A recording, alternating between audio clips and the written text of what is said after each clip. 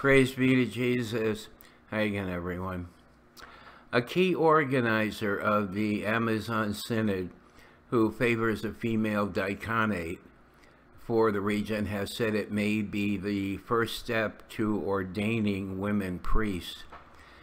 In a scrum after Wednesday's daily Synod press briefing, Australian-born Bishop Emeritus Erwin Krautler of Xingu, Brazil, said that he supported the ordination of women.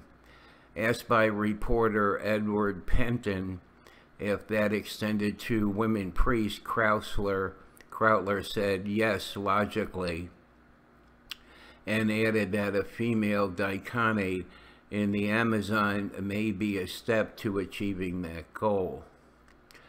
Many of the bishops at the Synod are in favor of women deacons, asserted Krautler. The bishop, as a missionary, has spent years in the Amazonian region defending the rights of indigenous people and was the principal author of the Synod's controversial working document, Instrumentum Laboris.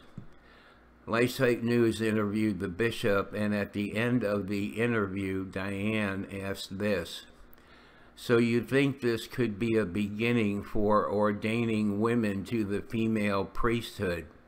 "Exactly. I am convinced of that." "Do you think the Holy Father agrees with you?" And he responds, "No one knows." Well, the full interview is, at LifeSite News at the link in the description. So we'll talk to you again soon. Bye.